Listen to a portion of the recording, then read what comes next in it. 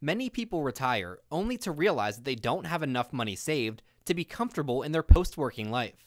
Knowing this, are you saving enough money today to be in a good financial position decades from now?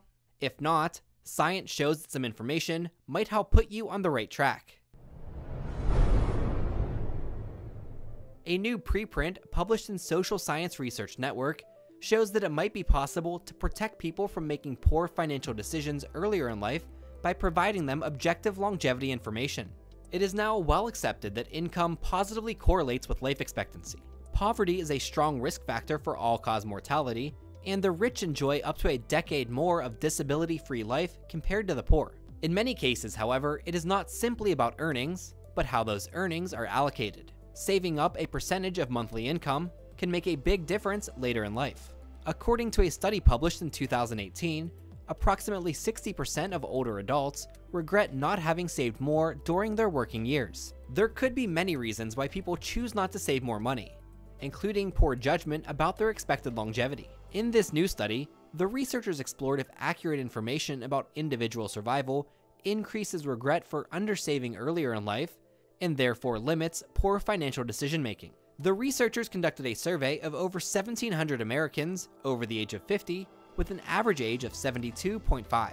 The participants were divided into 3 groups. One group, called T1, was asked, what is the percent chance that you will live at least X more years? The T2 group was asked that same question, but then was also told the average number of remaining years for someone in their position.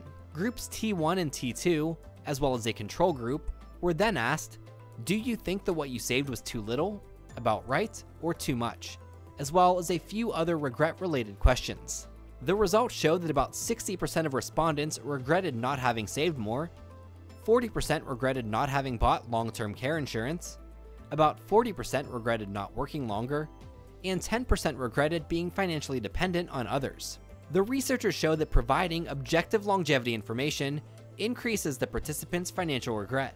In other words, when people are told how much longer they are likely to live, they consider saving more money, buying insurance that makes sense for a longer lifespan, and making decisions to protect themselves against financial problems.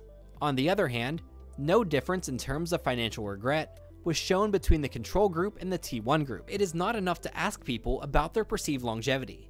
Instead, it is important to inform the public about their chances of surviving to old age. It is therefore of extreme importance that members of the general public consider their own longevity to help them avoid making financial mistakes earlier in life and secure lifelong financial stability.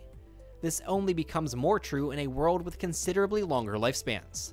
So, how are you preparing to be financially secure with a longer lifespan? Let us know in the comments below. I'm your host, Ryan O'Shea, and we'll see you next time on Lifespan News.